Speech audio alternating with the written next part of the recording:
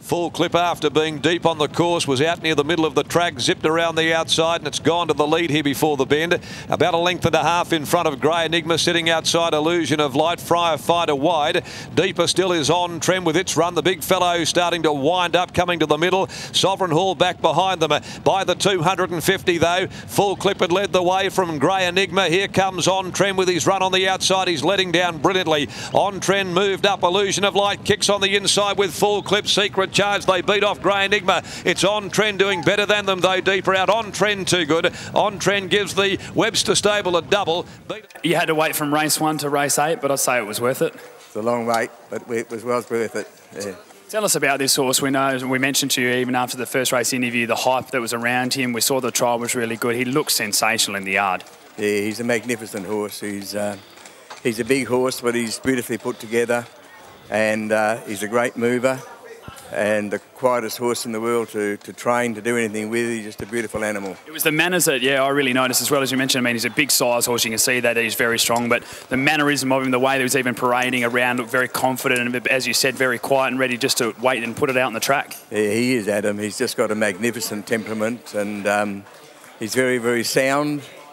So, you know, I think that he's got a chance of doing a bit better than he did today. I'm sure from the trial and from what you've seen at home, you're pretty confident coming in today, but there would have been a few question marks, I guess, with the barrier, a bit like when he raced at Ascot when he had barrier 11 that day after the first up win at Bunbury. Yeah, it's the barrier's always a worry when you draw wide. Doesn't matter what track it is or where you are, but that was our only worry, was the barrier. Other than that, we thought he could really win it. The expectations this campaign, obviously went to 1,400 metres last campaign, obviously you'll do that again, but what's the sort of big picture plan for him in this prep? Yeah, we'll keep it 12 for a run or two yet, Adam, and then we'll look a bit further distance for him. Colin, done a great job with him. He looks to be a very exciting campaign. Looking forward to following him. Congratulations. Thanks very much, Adam. Thank you. We'll just grab Troy Turner as well after that run to ask about On Trend. And Troy, as we were saying, it looks to be a very nice horse. Just tell us about the run and your opinion of him.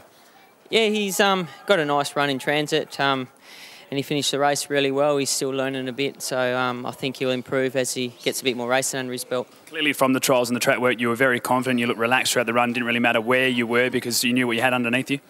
Yeah, that's it. He is quite a relaxed sort of horse, and he's got a good upside about him, so I can see him just sort of going through his classes, and hopefully he can get to the top level. Did he switch off slightly when he hit the front? It looks as though the inside horses came a little bit, or was that you just backing off there, or was it just a little bit green when he found the front? Yeah, he did. He rolled around a little bit when he hit the front. He's, like I said, he's not really a full racehorse at the moment, so he's going to improve with a bit more racing. They better watch out when he is. Congratulations, Troy. Yeah, thank you.